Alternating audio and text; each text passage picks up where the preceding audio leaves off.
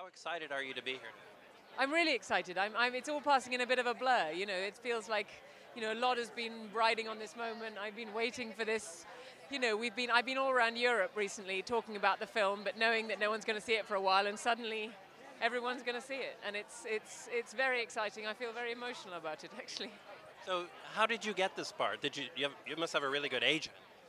My agent had nothing to do with it, actually. Interestingly, it was one of those rare occasions where I think for the first time in my life, knew more about what was going on than my agents did. I mean, David Fincher has a very singular approach.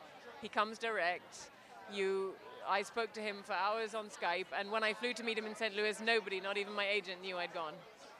So it was a very protected line of communication, and it was a very lengthy process, and there were a lot of hurdles, but it wasn't a sort of big furore and a big sense of a huge competition or a contest to win the role. It was just a process of him saying, have you got the guts it takes, really?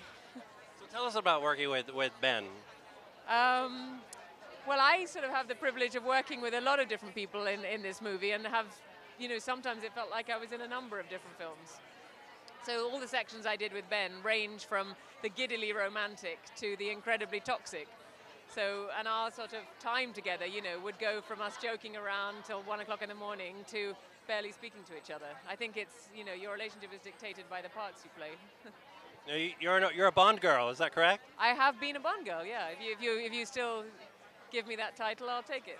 I love Bond movies. Good. It was very exciting to meet you. Thank you. And you're a terrific stage actress. Anyone who tackles Hedda Gabler. Yeah, well, it was, probably all preparation for Amy Dunn. Well, congratulations. I wish you much more success. Pleasure. Thank you. Have a good night.